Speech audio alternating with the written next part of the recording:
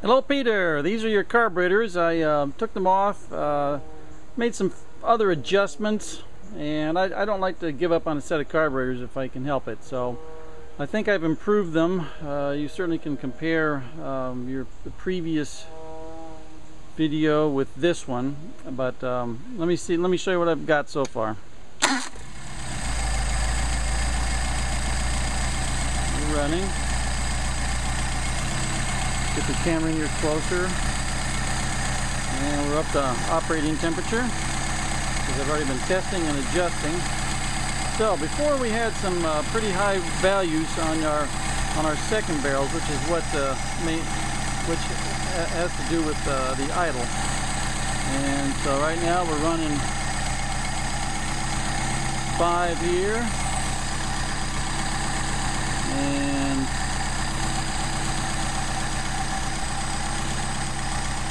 5.5 there, which is pretty darn good for carburetors that were not machined. Now then, we're going to check our first barrel here. We're running 4.5, and get the camera closer. Running 4.5, and here we are running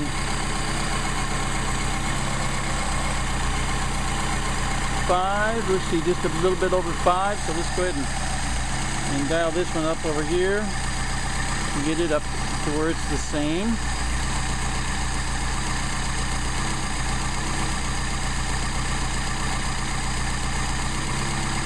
There, just a smidge above 5. See if this one changed any. Smidge above 5. Okay, and we got a solid idle at 1100.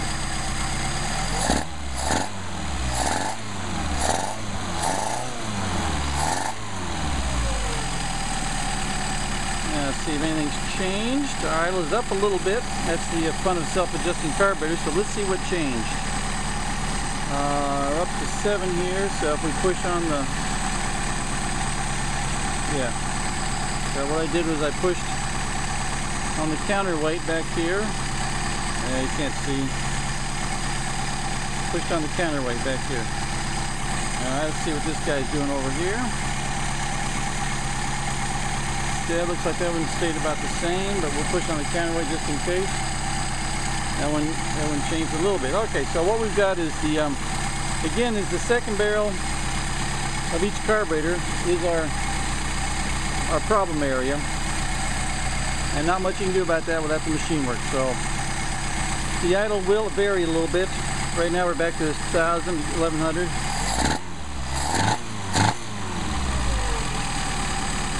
So we picked up, now we're about 12 or 1,300. And not much you can do about that unless you just come out each time and push on your counterweight. So I'll try to make some more adjustments, but we're doing pretty good so far. The only other adjustment you can make in a situation like that is this little bitty set screw back here. I'll move the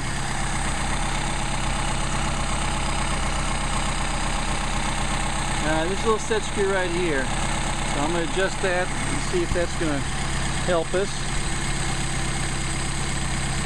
And what I'm trying to do is adjust it to where that little set screw is connected to the first barrel, and that's connected to your return spring.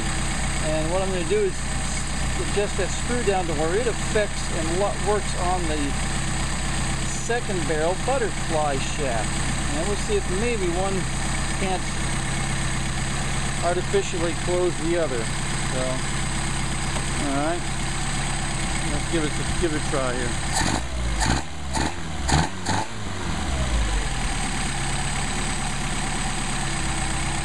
And it helped a little bit.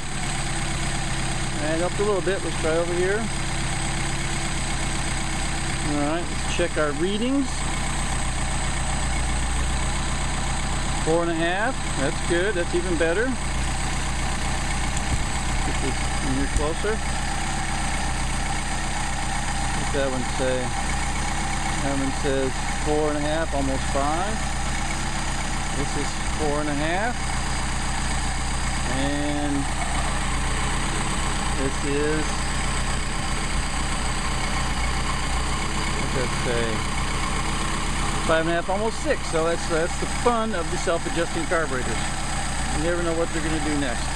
Now we'll adjust the idle mixture screw, see if we need to do anything there. They should be still in adjustment, but we'll go ahead and play with them just for fun.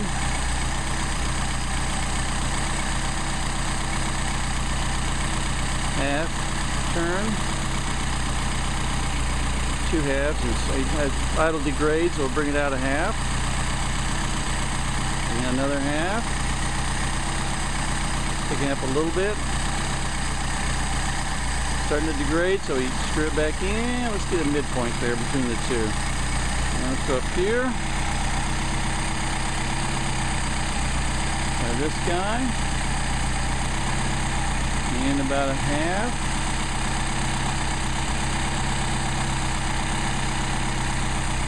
Alright, it's starting to degrade, so we're idle degrade, so we'll bring it back out. Let's see if we get the other extreme.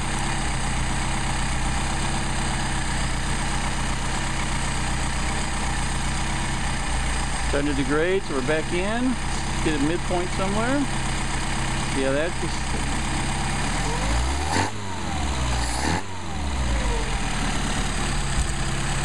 Okay. Let's double check our readings. See what we got here. 4.5. A little bit over 5. Alright, a little bit over 5, almost 6. And that one's up to 6. And so if we push on the counterweight on the second barrel, you see how much it drops down. Let's check this one here. Push on the counterweight. So that's the difference in worn out carburetors and machine work. And so I think I have improved these dramatically, and you'll be much happier. And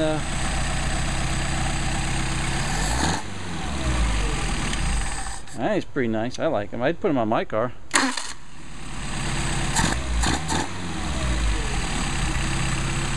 I think we did pretty darn good for you. Thank you, sir.